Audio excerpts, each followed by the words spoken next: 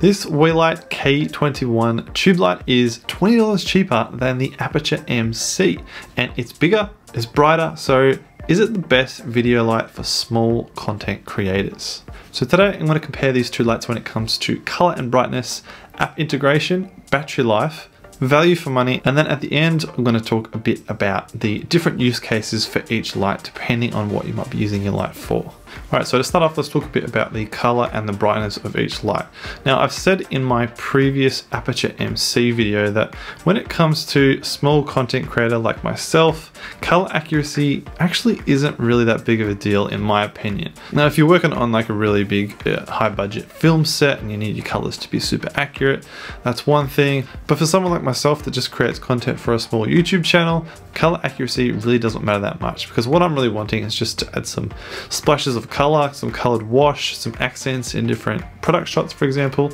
And whether or not my light is creating like super accurate colors based on some sort of color chart isn't really a concern for me. I just want some blue in my background, or maybe a bit of orange in my background, or I might want a bit of red or white on a product that I'm trying to get a close-up of. And so when it comes to these lights, I honestly can't tell the difference when it comes to color accuracy. They both produce colors that are really nice, that I really enjoy. Now, both of these lights are full RGB, and they also have a full color temperature scale. So pretty much the sky's the limit with what colors you want. Now, like I said at the start, when it comes to brightness, the K21 is definitely brighter than the Aputure MC. And the main reason for this is just that it's bigger. It's a bigger, longer light, therefore it produces more light by default, which I personally have actually found really handy. I have at times put my two Aputure MCs together to try and produce more light in one area, but the K21 does this all on its own. So you can just have the single light and it produces as much light pretty much as two Aputure MCs, if not more. So I've been really happy with the K21 in that regard. I've been trying to think of a scenario where I might want a smaller amount of light. I can't really think of one, because with the K21 you can always just turn the brightness down to like 1 or 2% if you want a really dim light. So I think when it comes to overall brightness, the K21 actually wins.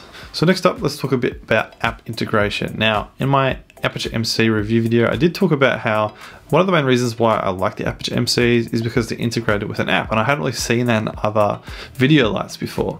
But as it turns out, Weeylite actually have their own lighting app which connects to the K21 via Bluetooth, and I actually like it better than the Sidus Link app which Aputure uses. And to be honest, the only reason why I like it more is because it's quicker to connect.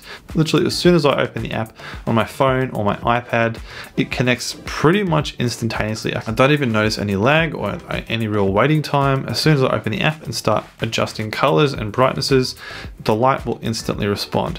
Now, I was really impressed with this, especially considering with the Aputure MCs, that was my main issue, was that when I bought them, I originally really wanted to use the app because I thought it was going to sort of be the most easy way to adjust colors on the lights. But as I found out, the Sidus Link app actually takes a good probably 10 seconds to connect to the Aputure MCs, and it's just kind of inconvenient. If I'm just trying to adjust a little bit of brightness, or maybe just slightly adjust the hue on one of the Aputure MCs, I don't really want to have to sit around and wait for it to actually connect to the light in the first place. Now, of course, the Sidus Link app is more sophisticated because it's designed to work with a whole range of Aputure products and then interconnect them, and you can do lots of different sophisticated things on the app.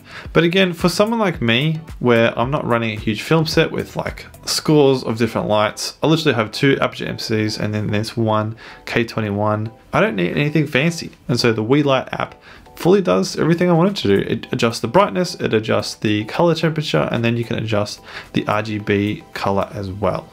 There's only one thing I don't like about the Weeylite app, and that is that you can't actually type in a hex value for the RGB color.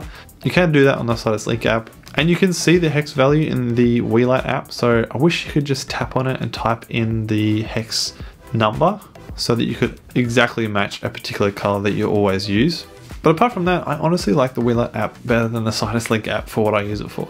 Alright, so let's talk about battery life. So the Aputure MCs have a 2600 milliamp hour battery, and then the K21 has a 2500 milliamp hour battery. So it's a slightly smaller battery in a bigger case, and practically what this really means is that the battery life on the Aputure MCs is better.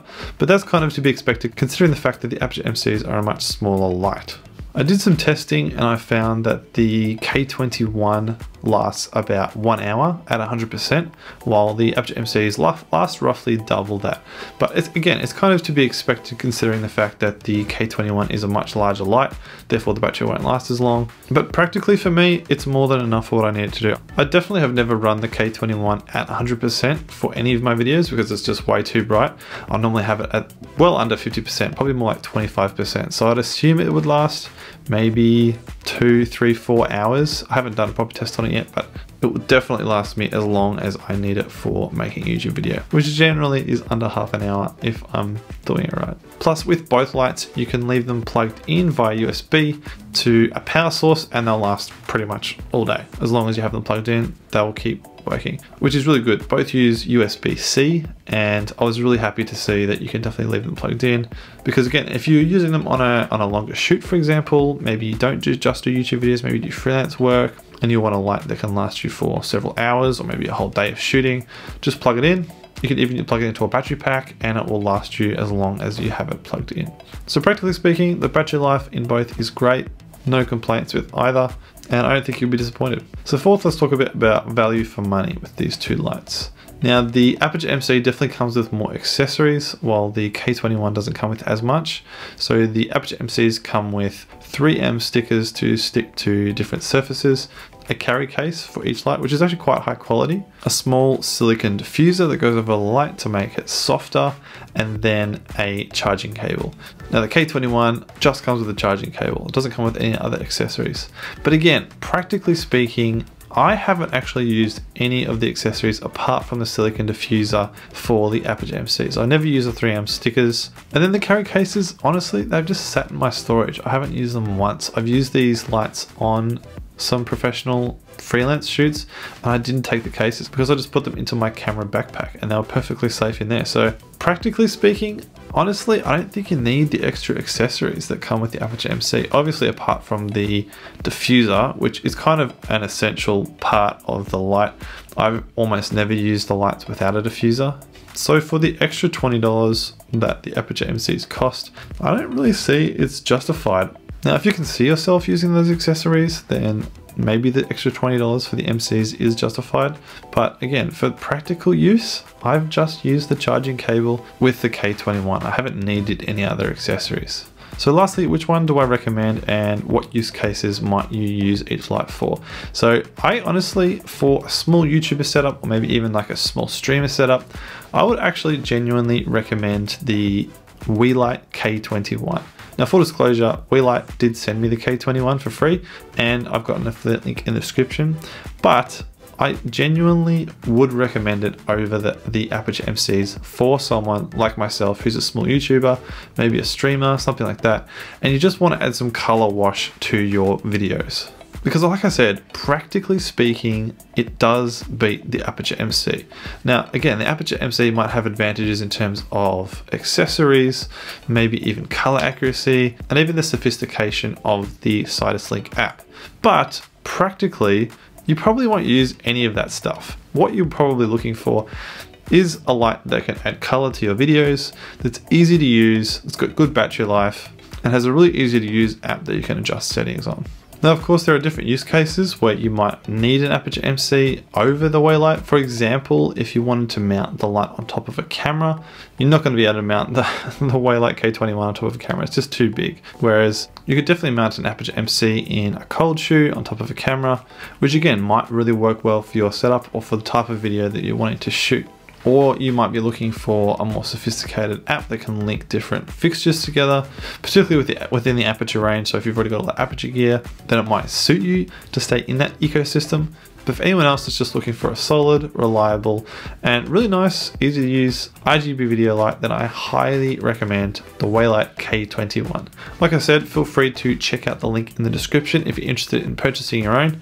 And just quickly, one thing I forgot to mention is that Viltrox, the company that creates the Weeylite K21, is running a photo competition at the moment this month, and they're giving away heaps of really cool gear. So definitely check out the link in the description if you're interested in that. And check out my creative tech playlist for more creative tech content. Other than that, I hope you have an amazing day, and I'll see you very soon in the next video.